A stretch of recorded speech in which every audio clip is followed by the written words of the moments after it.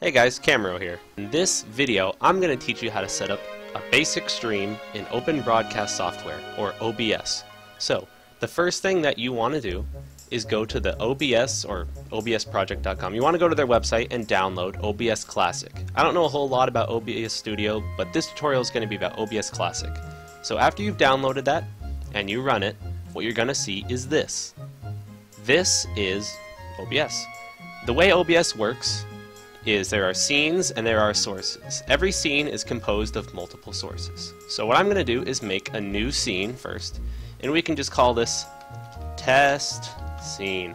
And now that we have our new scene, let's preview it. See, right now it's nothingness because we haven't added any sources. So let's right click and do add, and let's add a video capture device. That's how we add our webcam. So I'll just call this webcam. Then what you want to do is in your device list, you want to go and you want to select your webcam, whichever your webcam is. And now if you preview it, there's me. Okay, cool. So this is really big and this takes up the entire frame. So let's do edit scene.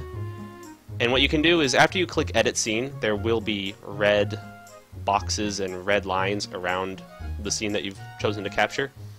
So what you want to do, while I'm going to look at the webcam while I do this, is you can resize it and left click, and I'm going to make my webcam pretty small. But there's a lot of space over here. What I'm going to do is hold Alt, and when you hold Alt, you can actually crop a scene. And then if you want, you can also hold Shift to stretch a scene. That's not as useful though, but if you let go of Shift and move it again, it'll retain its resolution proper. So I'm going to crop this a little bit, blah blah blah, cool. So there's me in the corner. This is a super basic stream right now, super basic. But, you know, the most important thing, let's add gameplay. So I'm going to go to a window capture, and I already have a video game running. This will be different depending on every video game you choose, but I am going to go and select my window capture. This is Project 64, an emulator running Banjo-Kazooie, and you can choose lots of different settings. You can mess around with these settings a whole bunch, but right now I'm just going to turn off capture mouse cursor so that the mouse cursor doesn't show up. And I'm not going to mess with any other settings, because this is just a super basic stream. See, right now, like, this is super basic. But see, the game is on top of my webcam, but let's make it so that way the webcam is on top of the game. What you can do is right-click on your webcam source, and then you can actually go to order and move up, or you can just hold Control and press up on the arrow key. If you have a lot of sources, holding Control and arrow keying around to change the layers is super helpful. So there we go, my webcam is on top of my game. This looks really bad right now.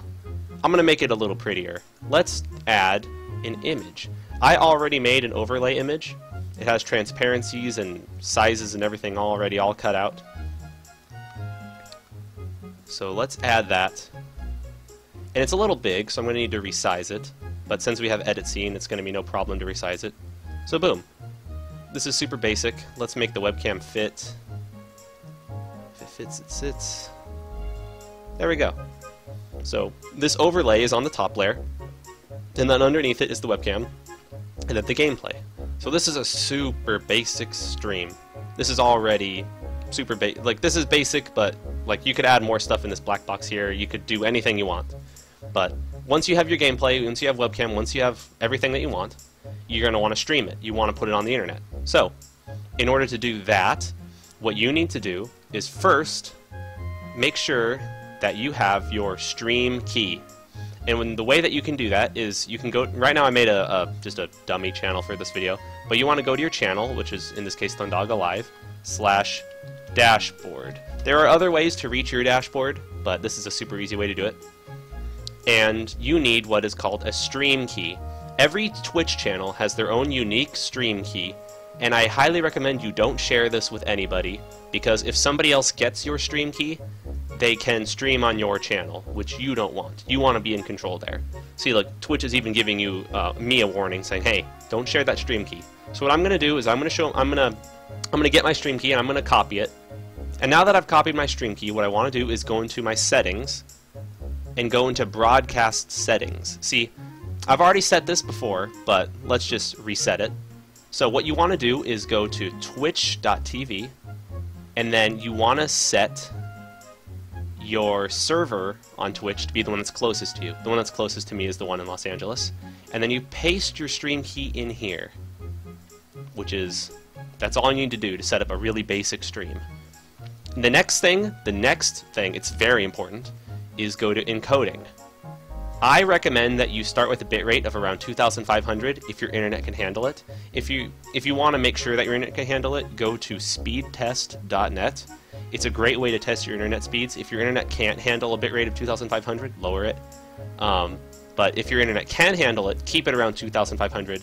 The reason for this is, if you are not a partner on Twitch, the people who are watching you don't have the option to change it from source to high to medium to low. So you want to keep your stream around an average bitrate for most people. Because if you start streaming 5,000 bitrate, odds are most people won't be able to download that much and watch your stream. And they're going to want to lower it to medium, but they can't because you're not a partner. So keep it at around an average bitrate, 2,500. And then I also recommend that you do a video resolution of 1280 by 720 at 30 frames per second. 1280 by 720 at 30 frames per second is pretty good at 2,500 bitrate. That's what I recommend.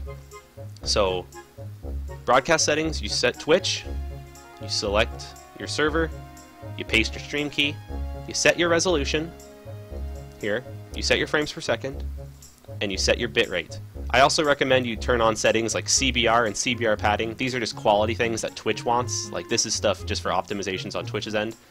And then another thing that you need to do, if you haven't done it yet, there'll be red warnings here, but you should go to Advanced, and here in the video section, there's a thing called Encoding Profile. Set that to Main, and set your keyframe interval from 0, set that to 2. You want to set that to 2. So once that's all been set up, the only other thing that you need to do now is worry about audio. So you can get your game audio, you can get your speakers, you can get your microphones, and one thing that's really cool is you can tweak the volume of your microphones on the fly by left-clicking, and like you can hold left-click and then release left-click on these red bars. I haven't set a microphone on OBS yet, but the microphone follows the same rule. You can left-click to raise the bars and lower the red bars, so that's super helpful. If your game audio is too loud and you want to switch it on the fly, you can just lower it a little bit. Boom, perfect. But now let's preview our stream again real quick. Now that we have set the stream key, and we've set the video, and we've set all those settings, we can do start streaming. And now, this broadcast should appear on Twitch TV. So, let's go to our channel. So I'm streaming right now, and let's see if it shows up on our channel. I'm going to be looking into the webcam, so that way, when the stream is live, we'll know. But let's see, it's loading, and there it is. We are live on Twitch TV. So this has been a very super basic guide on how to start streaming on Twitch, and I hope you found it helpful. Let me know if you have any questions. There's a lot more that can be done. There's a lot more complicated stuff that can be added to a Twitch stream, like Twitch alerts and Twitch chat and stuff, but this is a basic guide, and hopefully that helped. So let me know if you have any questions. Once again, leave a comment or hit me up on Twitter or something. But yeah, thanks for watching, and I'll see you next time. Bye, guys.